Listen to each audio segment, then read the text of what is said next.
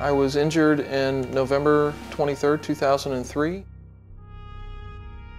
We were out on an orientation patrol along the Pakistan-Afghanistan border.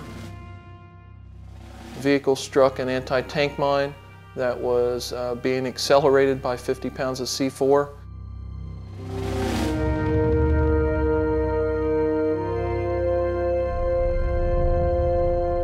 I suffered a above-the-knee amputation on the left-hand side, third-degree burns on 35% of my right leg, shattered left elbow, severe jaw laceration, missing 4 teeth. We currently live on post, and on-post housing is a general floor plan. It's a general house, but it's nowhere near handicap accessible. I don't use my wheelchair in the house. All of my maneuvering in the house is either done with my prosthetic on or on a pair of crutches, or I'll scoot around on my bottom.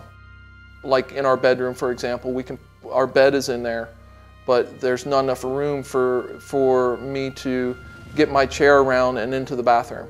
There's no way to manipulate the furniture around to allow you accessibility to the bathroom and the master, or to up alongside the beds in the children's room. One thing that I noticed the most is the shower, the bathroom area.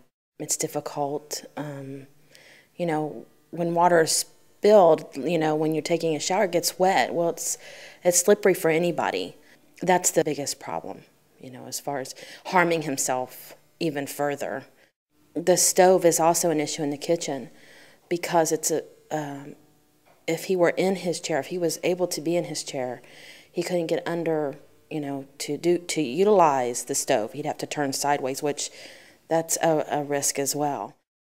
My body's taken a lot of wear and tear of using those crutches. I wear my leg almost from 5:30 in the morning until I go to bed 10:30, 11 o'clock at night.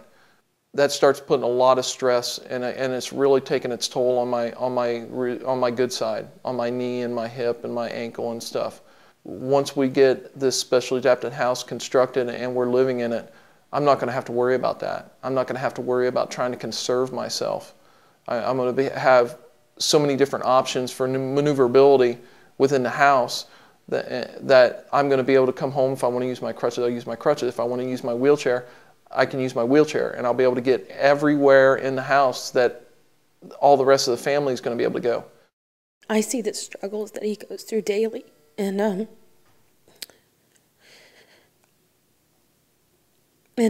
know that life was not like that before.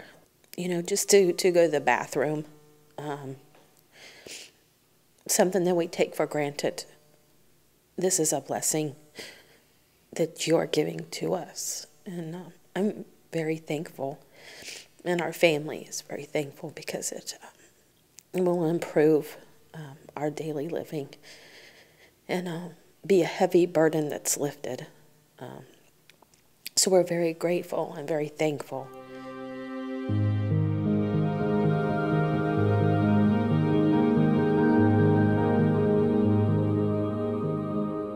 When I was injured, I thought that I would never be able to hold my child.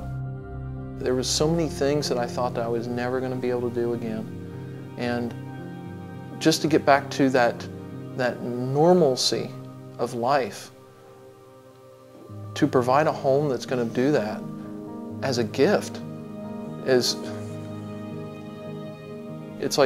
it's like taking an eagle and releasing it out of a cage that's been in a cage for 5 years, and just releasing it and let it go. That's what it's going to feel like to me to be in that house.